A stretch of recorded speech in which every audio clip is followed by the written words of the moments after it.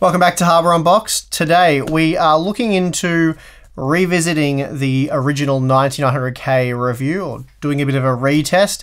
Quite a few people over the last few weeks have been requesting that we do that, so I put together a video outlining the issue and then handing it over to you guys and asking if you think we should revisit the testing, and if so, how. Basically, the most popular voted option there was to retest the 9900K at a 95 watt TDP limit and then compare those results to the results from our original review. So that's what we're going to do in this video. If you missed the previous video, which led up to this one and outlines in a bit more detail why we're doing this test, then you can check that out. It's called Do We Need to Re-Review the Core i9-9900K? I'll provide a link for that in the video description. Anyway, I won't go over all the details again, but in short, motherboard manufacturers are currently getting the blame for running the 9900K out of spec, when in reality we strongly believe it's Intel who's cheating their own spec and pushing board partners to run the 9900K at the default clock multiplier table rather than the official power spec. Whatever the case, out of the box, the 9900K isn't running at the Intel spec. It's essentially overclocked, and this has caused power and thermal results to go through the roof. So in today's retest, we will be showing how the Core i9-9900K performs when adhering to the Intel specification and comparing that data to the current out-of-the-box experience. Doesn't really matter where you stand on this issue. Having a resource that shows how these configurations compare under the same conditions is useful information in our opinion. For the unlimited testing, the MSI Meg Z390 Godlike has been used, and for the 95 watt limited testing, I used the Asus ROG Maximus 11 Hero. I loaded up the extreme memory profile and opted to use Intel settings, which enforces a 95 watt TDP limit. So let's get into the results. First up, let's look at the Cinebench R15 multi-threaded scores. Previously, we found the 9900K breaking the 2000 point barrier. However, with the TDP limit in place, the score is reduced by 14% down to 1763 points, and that places it roughly on par with the Core i7-7820X. And crucially, this meant it was a few percent slower than the 2700X. Already, you might be getting a sense of why Intel was happy for board partners to run this CPU out of spec. Next up, we have our Blender short run test, and here the TDP limited configuration can only short burst up to 119 watts for roughly 10 seconds. This means for half the test, the 9900K is still close to fully unleashed. This is why we're only seeing a 9% reduction in performance. That's still a reasonable drop off, but it's not the full story. Almost every professional looking to invest in a rendering rig will be running workloads that take much longer than 20 to 30 seconds. Generally, we're talking, well, hours of rendering work. Where we saw a 9% reduction in the short run test, here we're seeing a 14% reduction in the more realistic rendering workload. That's a pretty big drop off, and it means the 9900K is now only keeping pace with the much cheaper Ryzen 7 2700X. The Corona benchmark runs for over a minute, and here we see a 13% decrease in performance when power limited. This means whereas the 9900K was 25% faster than the 2700X when allowed to run without a power limit, with the 95 watt TDP enforced, it's just 9% faster. It's still faster, but for those of you who aren't interested in overclocking and spending big on cooling, that margin isn't really impressive, particularly given the price. Here we see a 15% reduction in performance for the 9900K when using the 95 watt limit, and this meant it was just 4% faster than the 2700X, whereas we found it to be 23% faster previously. Running the 7-zip compression test, we see that performance isn't really impacted that heavily by the 95 watt limit. A 3% decrease is almost not worth discussing, so let's move on to the decompression results. Here the 9900K was 7% slower with the TDP limit enforced, and that was enough to make it slower than the Ryzen 7 2700X. So it's not a significant difference, but the fact that the 9900K now appears to be slower than the Ryzen 7 processor isn't a good look for Intel.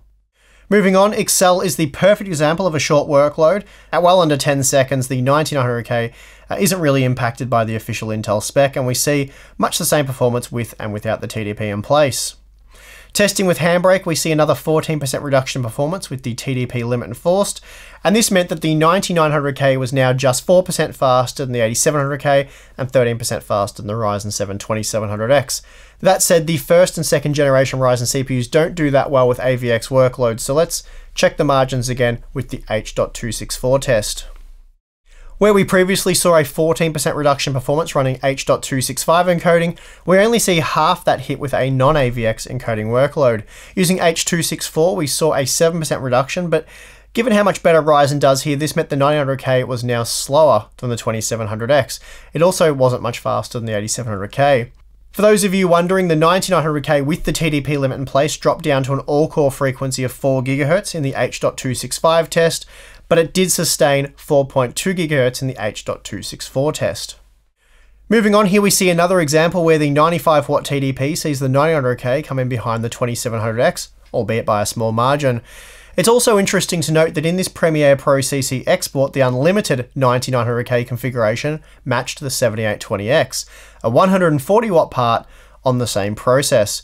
I've said previously that the 9900K should have at least a 140 watt TDP rating, and that does seem to fit with what we're seeing here.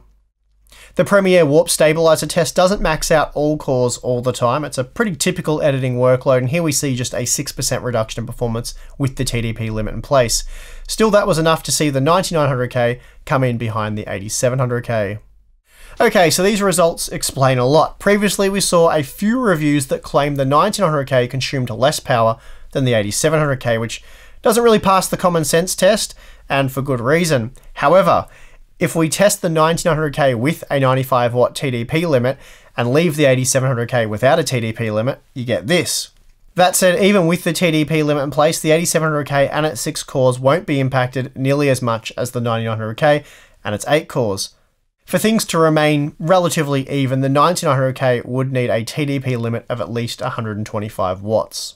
Anyway, what we see here is a 31% decrease in total system consumption as all 8 cores are wound down from 4.7 GHz to 4 GHz, and as you can see, that 15% reduction has a profound impact on system consumption, as we're also taking a lot of voltage out of the chip at the lower clock speed. In Blender, we see a 27% reduction in total system consumption, and now the 9900K looks like a mighty efficient CPU. It was a few percent faster than the 2700X, and here we see it reduced total system consumption by 12%. Previously, it was 19% faster than the 2700X, but it also pushed consumption 21% higher. Well, given what we just saw from the total system power consumption results, these thermal numbers, while shocking, aren't that surprising. Using the Noctua NHD15 and Corsair Hydro H100i Pro, we found the 9900K to hit temperatures in the mid-80s when fully unleashed. However, using the 95 watt TDP spec, the 9900K maxes out at just 64 watts in our Blender stress test, and that figure was dropped to just 58 degrees with our open custom loop. So when operating all cores at 4 GHz, the 9900K is as cool as a cucumber, but at 4.7 GHz, it turns the CPU socket into a fiery pit of melting silicon. Okay, it's not that bad, but it's pretty bloody hot in comparison. Okay, so what about games? Well, here we see when testing with Assassin's Creed Odyssey that there is a measurable performance hit in CPU-intensive titles, though even then it's only under unrealistic conditions, so gaming at 1080p with an RTX 2080 Ti. So at 1080p, we do see an 8% hit to frame time performance, and that margin's reduced to 3% at 1440p. Playing GPU-bound titles like Forza Horizon 4 shows no impact, and I expect this is how the 1080p results will look in most titles. So please keep that in mind, as we are mostly focusing on CPU-bound games in this video, Forza being the exception. Here we see a 7% hit to frame time performance when testing with Hitman at 1080p. That said, we still see a 6% hit at 1440p, and it's not until we hit the 4K resolution that the margins evaporate. Interestingly, we see no real impact in Project Cars 2, though this title is a bit odd in the sense that the 9900K is so much faster than the 8700K.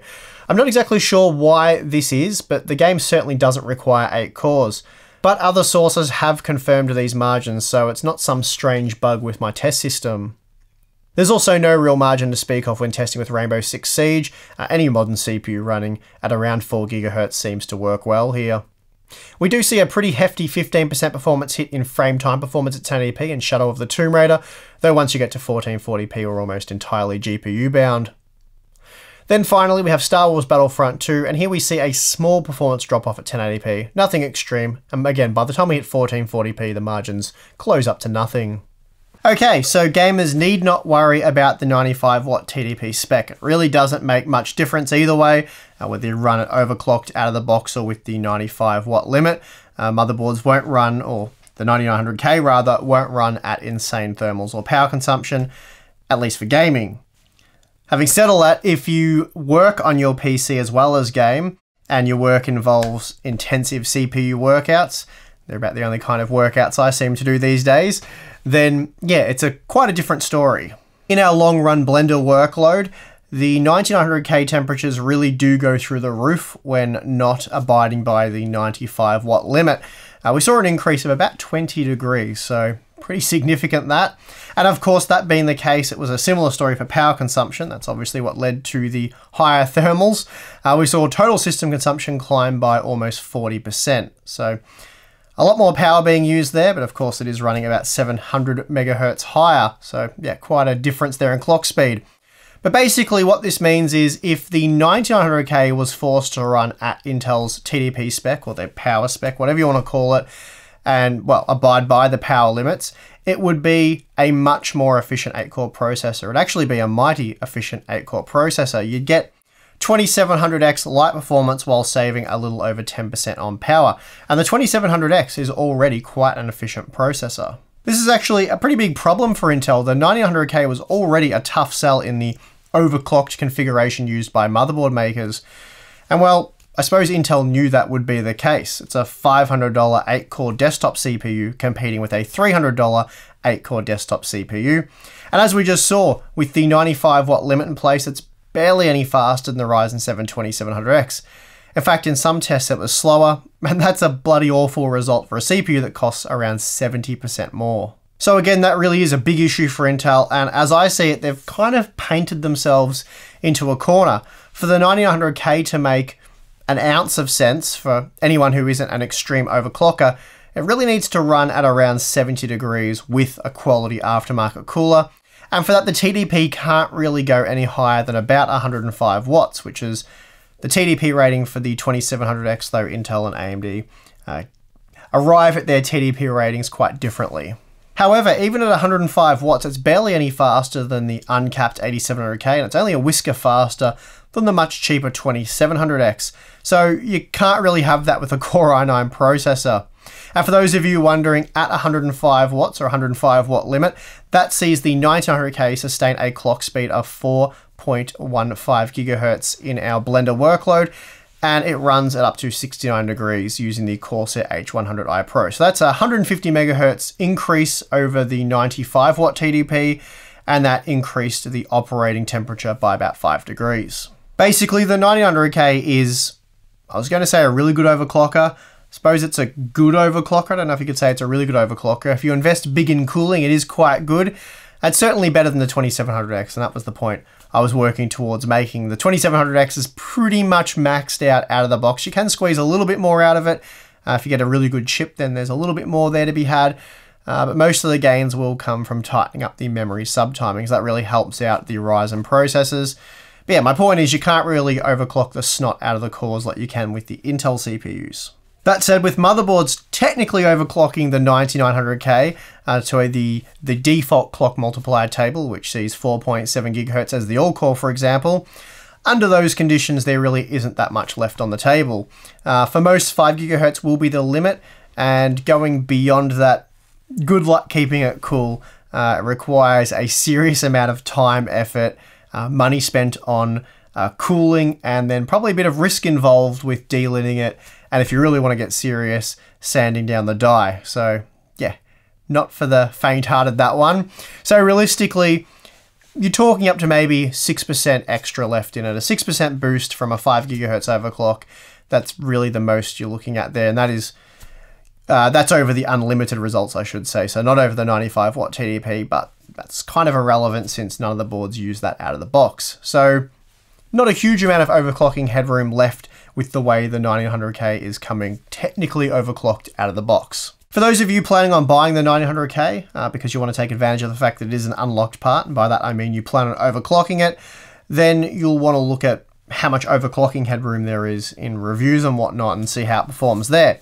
However, believe it or not, for at least half of our viewers that buy these unlocked K-type processors from Intel, such as the 8700K or the 9900K, don't actually plan on overclocking them. You might find that hard to believe, but we've done some polls on the channel before, and it's about 50% for overclocking, 50% for not overclocking. And even out of that overclocking bunch, some of them admit to just enabling things like MCE, so enabling those kind of auto overclocking type features, which is kind of what we're seeing here out of the box anyway with the Z390 motherboards. I've had a few people who've managed to buy the 9900K now give me some feedback, and some of them have been trusted Patreon members, and for the most part they do appear very disappointed. The common theme that I'm seeing is that it has unmanageable thermals, and that's certainly what we found in our day one review. And then they say enabling the Intel spec, which avoids the thermal problems, you then get a situation where the upgrade wasn't really worth it.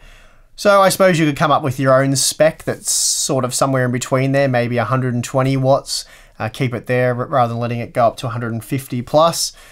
So yeah, I think Intel could do a much better job with these unlock parts of creating a spec that makes sense. And just as a side note, I guess you could blame the people who bought the 9900K for buying it and then finding out that it runs like a toaster on their motherboard, at least with the sort of, well, the unlimited type conditions, I suppose you could say. But they would be basing their purchase on the results that we showed and most other reviewers showed. So you have to admit the day one reviews, the productivity results were quite impressive. I know they didn't justify the price, but you know, it did leave the 2700X in the dust for quite a few tests, so not a bad processor. Anyway, moving forward, I think the best course of action to do is stick mostly to the sort of typical out-of-the-box experience, and if that means testing overclocked CPUs, well, that's what we'll do. If there was just one or two motherboard brands, or even one or two motherboards showing these overclocked or running the CPU out of spec, something like the MSI Godlike, for example, then we would have redone our review completely, because that wouldn't reflect the typical out-of-the-box experience. But that's not the case as far as I can tell. All of the Z390 motherboards, or just almost all of them, run out of spec, and the ASUS boards do as soon as you load XMP and agree to the ASUS optimized settings. So I think that's pretty much it for this one. On a final note, if we do find situations where we need to do alternate testing or a follow-up like we've done in this video, then I'll create videos just like this one, and hopefully that helps avoid some of the confusion. Anyway, I think that's about enough for this one. Hope you enjoyed the video. If you did, hit the like button, subscribe for more content just like this. We have a lot of really cool videos coming up on the channel over the next few days, few weeks, and probably the next few months, so I can't see that far in advance just yet. Anyway, thank you for watching. I'm your host, Steve. I'll see you again next time.